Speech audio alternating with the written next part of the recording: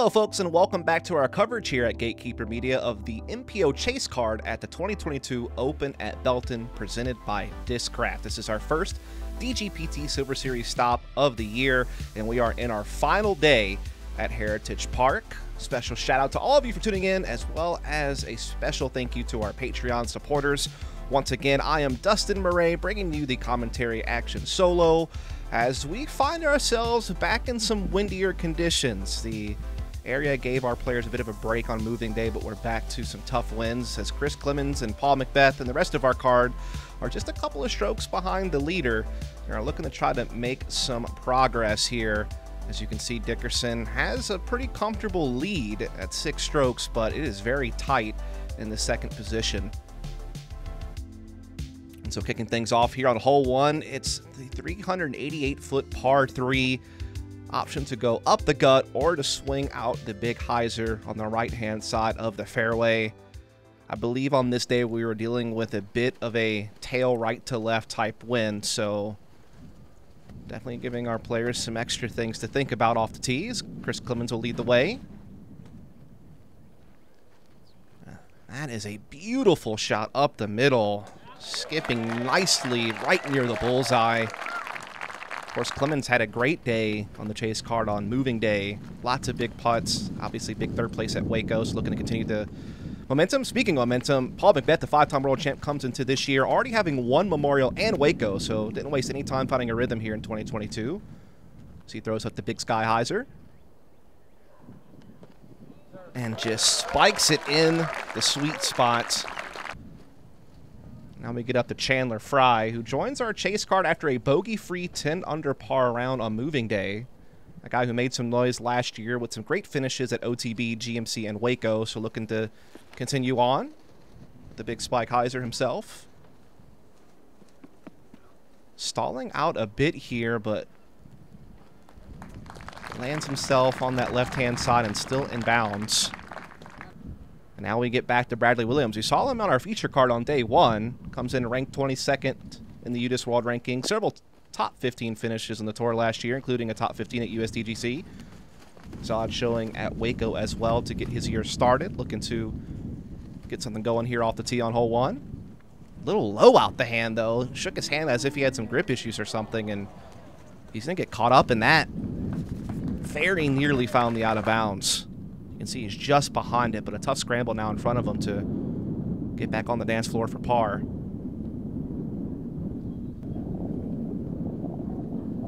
Yeah, a little chip Annie forehand will get him where he needs to be, so should be able to find the par save at the very least. Chandler Fry with a tough putt ahead of him here, headwind. Floats it up there, though. What a nice putt. We'll rewind that one back. A little bit of a right-to-left wind helps it coast right into the center, and that's a brilliant way to kick off your final round.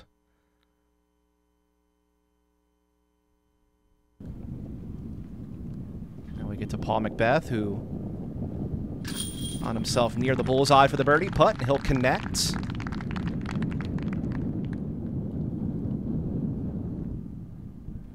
Clemons also very near our bullseye edge.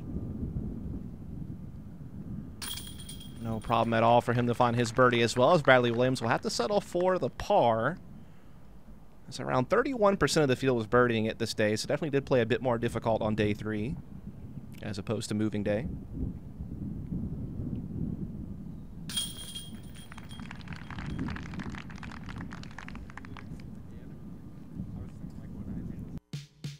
Now we get to hole 2, our 492-foot par 4. Again, it's all about making sure you hit that center gap, make some forward progress, and then handle this downslope on the approach. A bit of a blind shot from certain angles, but the tall flag does give you some indication. And again, it's really just about getting through this first line of trees off the tee as Clemons still has the box.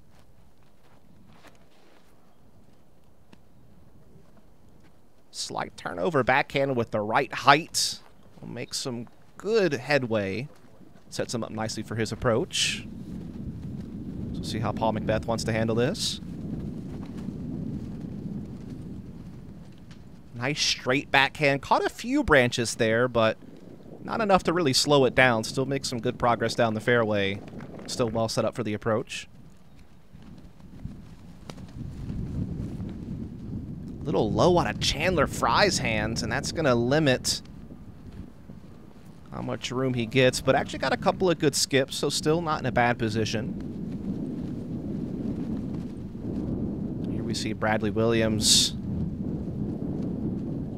pays himself a nice way forward, and so everyone on the cart puts themselves in a spot where they can get up and down for the birdie. We'll see Chandler Fry up first with the forehand. Comes in a little hot.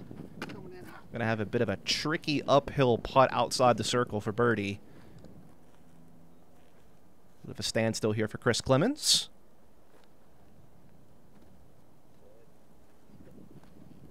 Also juices that one a little bit, just outside circle one on that approach. So again, another tricky putt ahead. Bradley Williams a little low, does get a skip though, rolls down, and I believe that's right near the edge of the circle. Paul McBeth basically in a putt approach range will jump one up there. And that'll do just fine. Best lie of anyone as we head over to putting. Chandler Fry floats one up there, gives it a bit of a chance, but will not find the chains, so we'll have to settle for par. Jumper for Clemons will connect, though, and again, he had a lot of big putts here on the chase card on day 2, and he continues that forward. That's a nice score.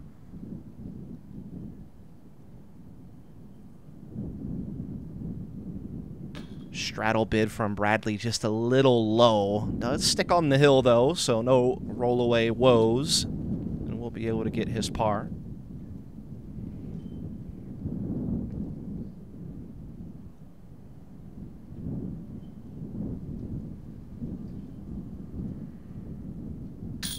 And wow, McBeth.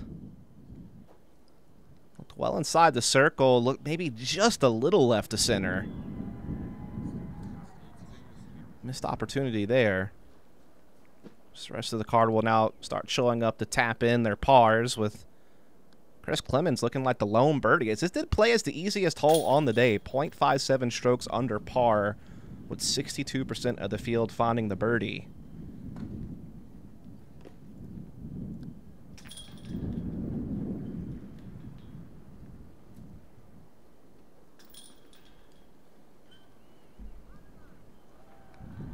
As we now start heading into our third hole here, the ever-tricky 309-foot par 3 with the Mando blocking you from going for the big hyzer. It forces you to navigate through these tight corridors on the fairway.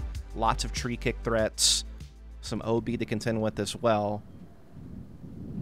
Always tricky to get on the putting green on this hole. We'll see Clemons attack it first.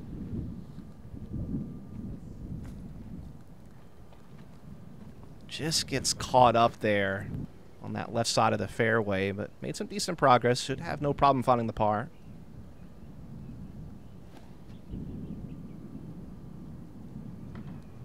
Flexing forehand from McBeth looking good, but does get caught up.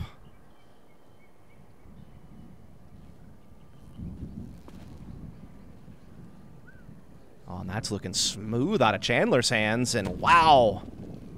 Makes it up there nicely into circle one. Maybe 15 or 20 feet from the pin there for birdie.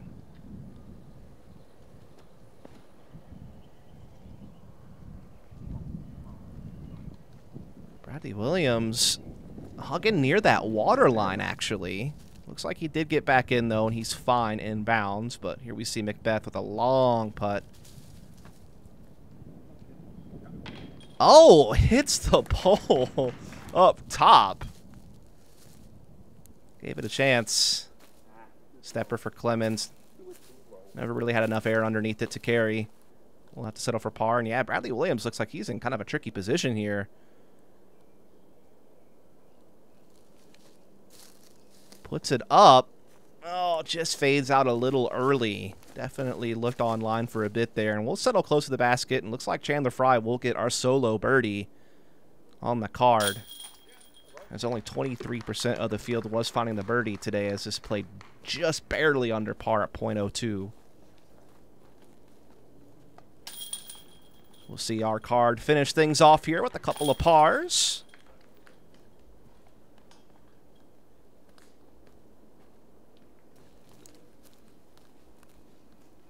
we see Bradley Williams walk up.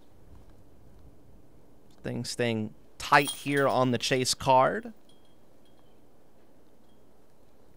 So we head into our 4th hole. It's the 445-foot par 4 tunnel shot.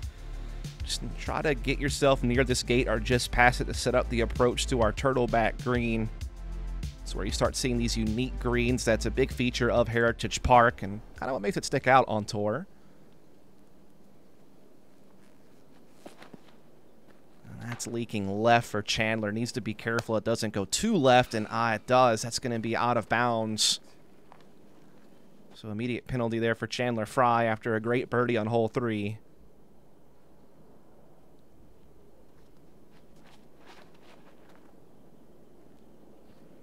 Here's Clemons lacing the fairway nicely and gets a nice little tree kick there. Puts him dead center cut and has a clean approach to basket for birdie. Exactly what you want. See if McBeth can do something similar.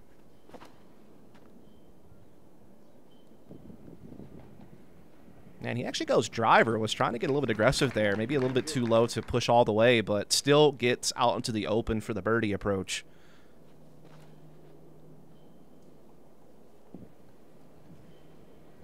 Great shot from Bradley Williams as well. So most of the card find themselves in the center.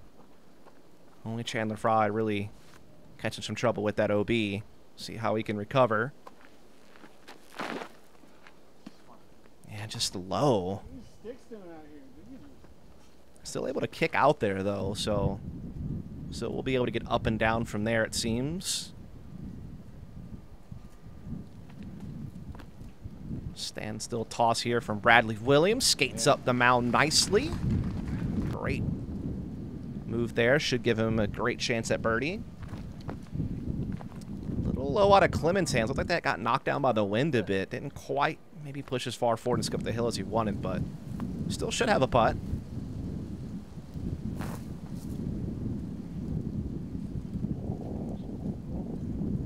Skates up there as well. Doesn't get too bad of a roll away, but again, with this wind and with it being an uphill putt, still winds up being very contentious to walk away here as Paul McBeth nestles that one up there nicely. And Clemons doesn't really want any part of it, just lays up. Chandler feeling like maybe he needs to really go for this after the OB and try to limit the damage. Just the right side, though. At least it sticks, but yeah, he's going to walk out of here with a big number. Bradley Williams.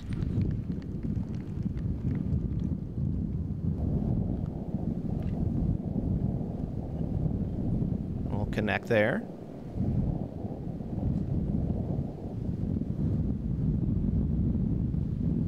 So now it's McBeth looking for birdie. Big headwind, though, kind of making him take his time just a little bit, but does find it. That'll be birdie. Clemons looking to come in and tap in his par. And Chandler Fry will find the double bogey.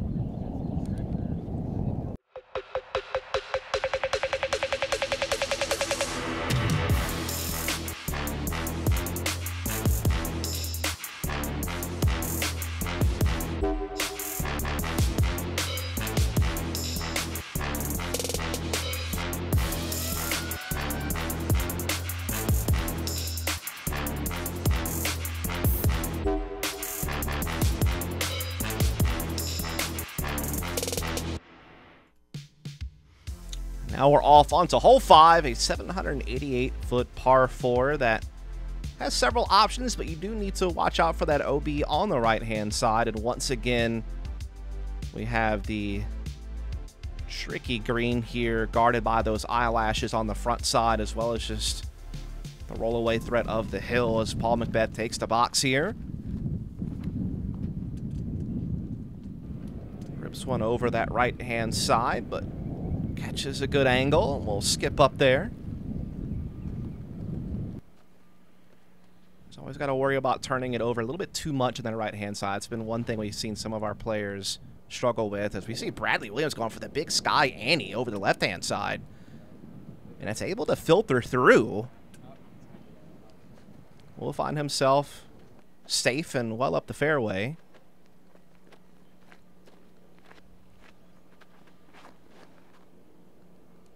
Clemons also going out left here with that lefty backhand. Gets some good skips towards the center of the fairway.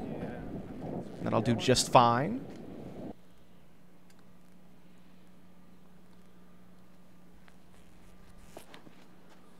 Chandler Fry just not sure if that was footing or what happened there. I saw him kick the tee after he was done, so I'm not sure if he got caught up, but his disc also got stuck here, and this is going to be very tricky now. Not really a whole lot he could do. Looks like he gets caught up near another tree, so he's still got a lot of work to do, but we'll move over to Bradley Williams, who got himself in the center here, has to punch through these trees. And that he does. It's a good skip forward as well, but still well outside that circle. Quite made the progress he needed to. So we see Paul McBeth. Should have an open look here on this right-hand side.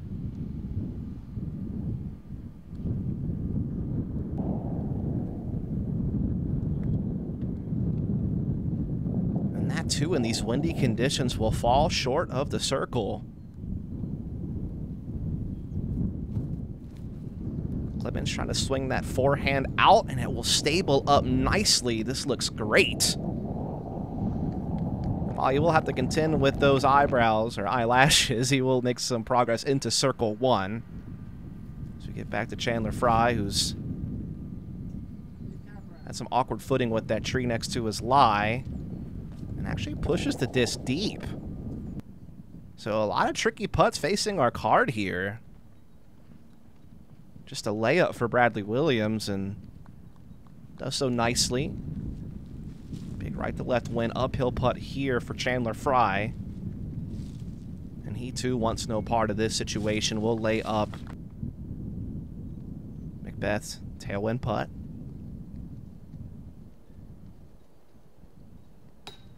Puts it up there, but not quite high enough. So he will have to settle for par. So Clemons, our solo birdie look here. Looks like the pretzel sticks here won't really give him too much to worry about, though that left to right win and the uphill putt will. Looked a little low, but does edge its way over the rim, and that's all that matters on the scorecard, as he will take the solo birdie on the card. This is actually playing as the 7th most difficult on the day. Played slightly over par with only 16% of the field finding the birdie. So, yeah, with these conditions, it was certainly no easy task to score on this hole.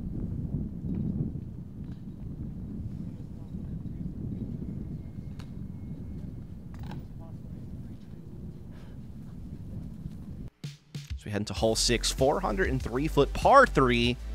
This wide left line is the more popular one, but you can see some players go up the gut, and there is some room out to the right, though it is more congested. Again, another unique green with a bit of a ramp here leading up to the basket. So we'll see Chris Clemons take the box back. Decides to go up the middle with a slight turnover shot, and it seems to be stabling up at just the right time, but just quite doesn't make it all the way to circle one.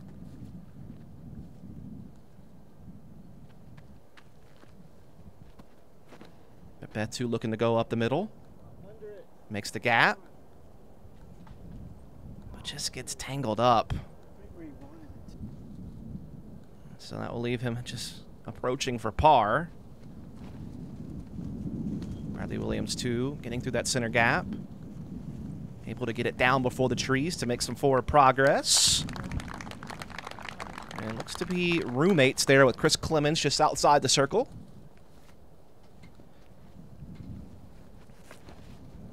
We do see that wide right route being taken by Chandler Fry. Very tough to get close to the basket on this line, but it's a good skip and roll, and find himself just outside circle one, it appears.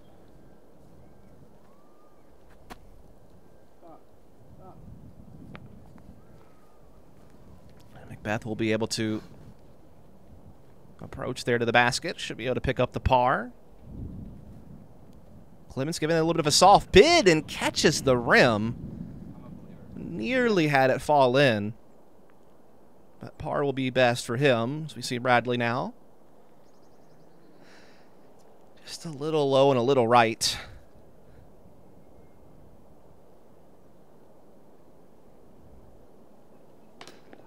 Also a little low from Chandler and a little bit of a nasty roll away.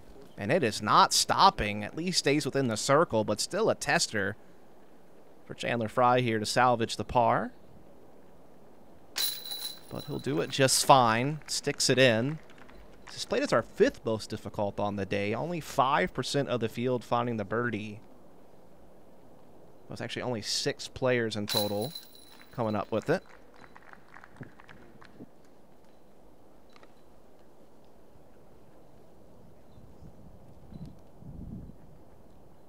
So again, it's one of those days with these windy conditions where no putt feels like a gimme.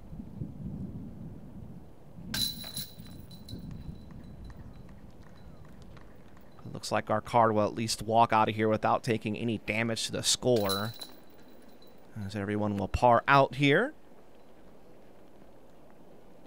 As we head into our 7th hole, the 476-foot par 3 just requires a big hyzer shot to be able to get to the screen. Definitely have to be able to handle the wind and just get the power required to get yourself in that circle. And we know that Chris Clemons definitely has that power forehand capability.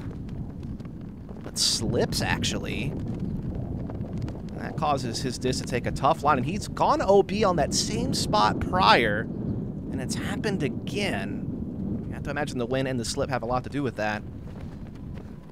It's Paul McBeth. Lines up that hyzer line. Looks like he is just short of the circle.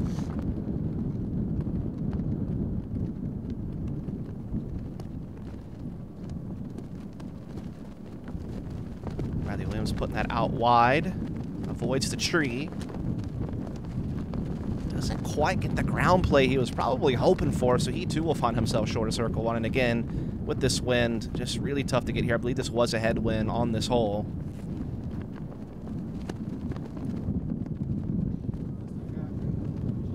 Chandler puts it on a good line, but again, this headwind is just really preventing these discs from making that progress. And Clemons, the biggest victim, having gone out of bounds.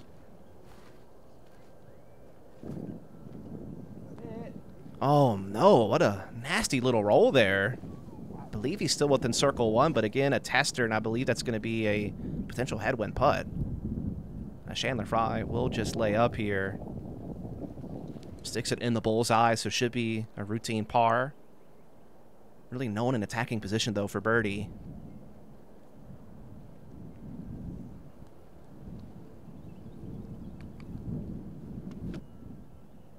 See what Paul McBeth here wants to do. Definitely a lot of ground to cover with this putt. Tries to float it in there on the headwind, but just falls short. Trying to see Clemons try to at least walk away here with bogey. And he will catch the left-hand side, so limits the bleeding a bit after the out of bounds. Rest of our card just looking to clean up the pars. As this was the 3rd most difficult on the day with the windy conditions. Only 9% of the field finding the birdie. Played .18 over par. So again, tricky conditions here on our final day of the Open at Belton.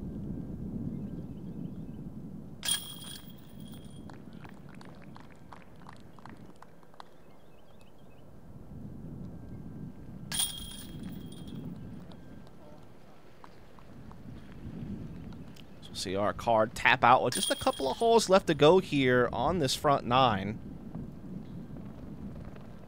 We head into another tricky hole on hole number 8. It's been a tough one all tournament long, with it now being a par 3, 488 feet. A very skinny fairway with OB left and water right. So you have to navigate through to get to the pin. You can see the big hyzer up high or the low line. It just really depends on the wind and the player preference. As Paul is going to put that one out wide and high. Trying to stick it near the green, and that he will. That is an impressive shot. Again, a very tough hole. Bradley Williams also going out there. Gets a little bit of turn on the disc. Needs it to fight back. And unfortunately, it will not make it all the way. And that will be an OB he must contend with. This looks to be stalling just fine for Chandler Fry to find the inbounds. And also make some good forward progress. Looks like he has landed inside the circle, so well done. Looks like there was a bit of a tailwind here, kind of helping our players push a little bit further down the fairway. Low forehand line here from Clemons. It's turned over, though. Can it stable out? Catches some skips. Oh! Maybe a couple of more would have found them back on dry land, but unfortunately not. So a couple of OBs facing our card here. So it almost looked like a little bit of a run there from Bradley Williams. Certainly had the line. But we'll nestle up there to try to at least escape with the bogey. Same here for Chris Clemons. So get it inside the circle. But here's the birdie look for Chandler Fry. And it will stick. Well played hole here from Chandler. This was also top 10 in difficulty on the day with very low birdie percentage. I think it was just 16% of the field finding the birdie on this hole, so very tough.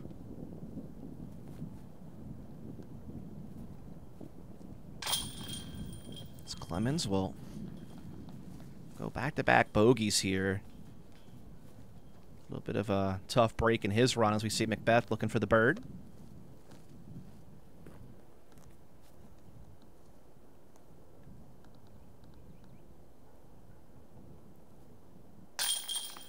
And a nice putt there from McBeth.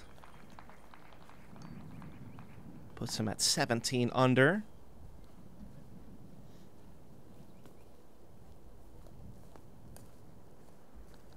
Bradley Williams looking to salvage the bogey after going OB off the tee. A little bit of a headwind putt, so taking his time.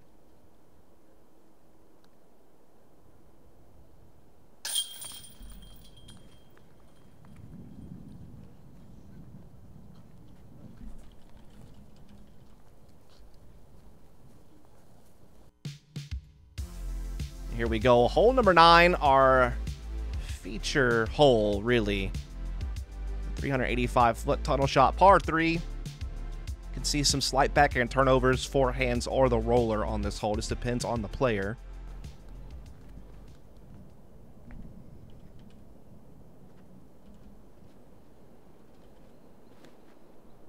See the forehand out of Paul's hands, but that is rising high. Needs to make sure it doesn't get caught up, but just stays low enough to find it near the bullseye. Well played there from Paul.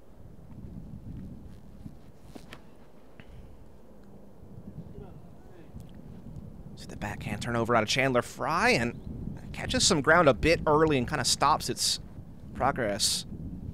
Just outside the circle, it appears, as Bradley Williams will now step up with his forehand. A little low, but that's a nice skip, and it's starting to fade. Oh, wow.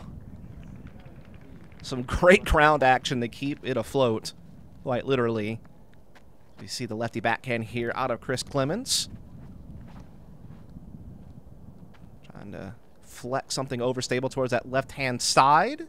Able to get some ground action as well, and just outside circle 1. So we'll see Chandler here up first. Uphill. Bit of a headwind. Gives it a bit and nails it. What a putt from Chandler. Well, let's definitely rewind that one back. That is a big one. Take a bow, sir. Chris Clemons also finds himself looking for a bit outside the circle. Oh, catches the basket, gets a bit of a nasty roll, but luckily doesn't trickle away too far, so still should be able to get the par at the very least.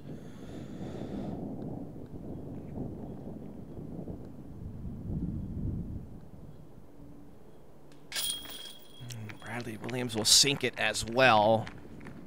Really well done. I believe Paul is very near the pin. Indeed he is, so should be a tap-in birdie here for McBeth. A little bit of a headwind, though, so taking his time. But no worries. And we'll find another score here on the front nine. It puts him at 18 under.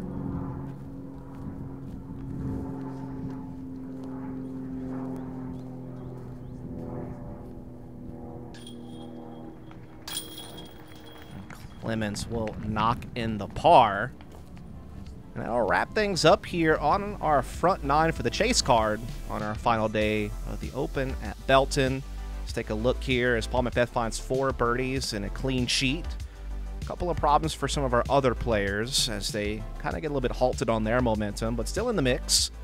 We'll take a look at the leaderboard here. You can see Dickerson still has some separation here over McBeth. 4 strokes ahead out in front, but McBeth has solidified himself in second position with Calvin Heimberg. And we'll see how it all shakes down on the back nine. Definitely make sure you follow and subscribe so you can catch that action coming up shortly. Also, again, a big thank you to all of our Patreon supporters and viewers out there who help make all of this possible. Again, I am Dustin Mouret. Hope you're enjoying the commentary. If you want to, you can give me a follow at FollowDust on Instagram and Twitter, as well as Dustin Disc on YouTube. I will be right back on the back nine, so stay tuned. Thanks so much.